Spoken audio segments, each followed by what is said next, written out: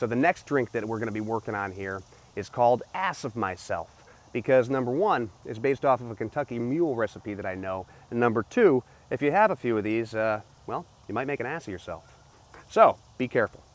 Now this is going to be a rye-based drink, so we're going to be using 2.5 ounces of this. As I mentioned before, we've got the nice Wiggle Rye. That's nice local from Pennsylvania. We're also going to be working with the Spicy Turmeric Syrup, the Ginger Glycerite, and the Fire Cider Tincture, which is really nice. So this is based off of apple cider. That's got our base, but we've also got rosemary, raw honey, ginger, onions, garlic. This is a horseradish. You know, this is going to clear your nostrils all on its own, but it's also going to pair really nicely with the flavors that we've got going on here. So this is going to be a shaken drink. So we're going to be using our tin shaker, and this is going to start off with some muddling. Now, I think that these flavors all pair very well with apple. And so while we were at the local farmer's market, we picked up some apple. And so I'm going to cut a few slices here, and then I'm just going to drop them in. I'm not going to worry about squeezing or chopping them up too much. We're going to be muddling that in just a second. And so then I'm going to put in a couple of lime slices as well. Again, just slicing off the ends like that, then cutting in half like so, and then making your wedges from there. And these limes are seedless, but if you have seeded lemons or limes for any of the fruit that you're cutting, just another elevated thing that you can do is take out the seeds. Yeah, nobody likes seeds in their teeth. So I'm gonna put that in there, Don't need to squeeze because we are muddling, and here we go. So I'm just crushing up those apples. I mean, I'm basically doing my own homemade cold press here. Just unpasteurized apple cider is, at the end of the day, you just take the apples and you crush them up and you press them until you get the juice. And so that's kind of what I'm doing here with the limes to get that essence. But that's not all.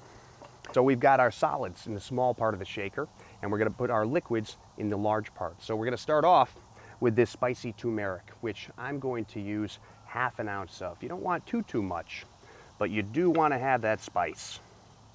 And turmeric is very, very good for you. Helps with inflammation. All right, so we've got that, and we've got the fire cider, which is going to have a nice little tincture, as you can see here, and you're going to do like 4 to 6 of those. There we go. All those wonderful flavors of botanicals to work with. And last, the ginger glycerite.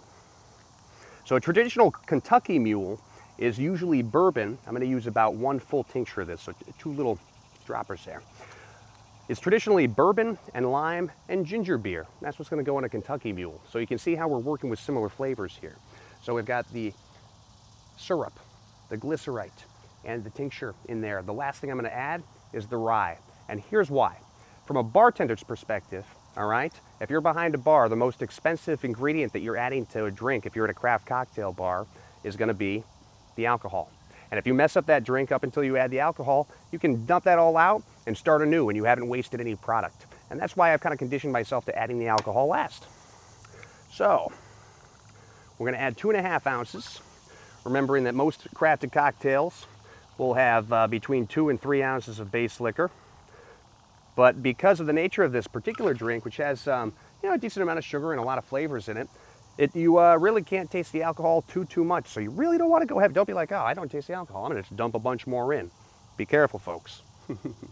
Might end up on the floor. So last thing to add, the ice. As we talked about before, you always want to add the ice last because you don't want to worry about that dilution up front too quick. But what should I do first? I should ice the glass. You don't want to use the ice that's in the shaker. Again, that's going to be all small and diluted. It's going to melt too quick. And so I'm going to put that right there. That's what I'm going to serve it in. And now I'm going to put all this other ice into the small half of the shaker.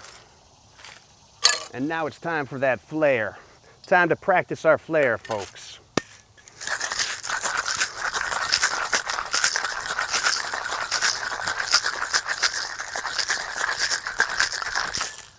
I think that'll do it. And so if this gets stuck, you'll notice that I'm kind of tapping the side here and holding it to my chest. because ice expands, and this is copper plated, so this will kind of get kind of tight as it gets cold. Might need to wiggle it out. There we are. Now this has a lot of stuff in it. The more stuff that you're putting in a drink, the more viscous material that you have from your solids, your fruit, the apples I have in here, that's all gonna be floating around. So I'm gonna give it the old double strain. There we are.